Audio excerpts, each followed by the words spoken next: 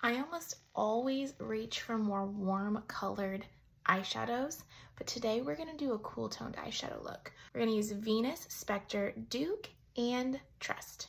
First thing we're gonna do is take Spectre. This is a true gray color, and we're going to put it all over as a base shade. Then we're gonna take Trust.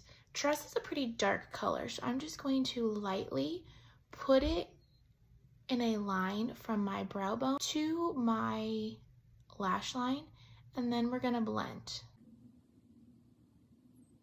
Then we're gonna take Venus, use your finger, and you're going to put it all over on your eyelid. Then Duke, I'm gonna use my brush for this. We're just gonna put it lightly on the outer half of my lid. And you can use that to blend everything together. Also like to use this Venus under my brow. And we're gonna take Trust and we're gonna use it as a lower lash liner.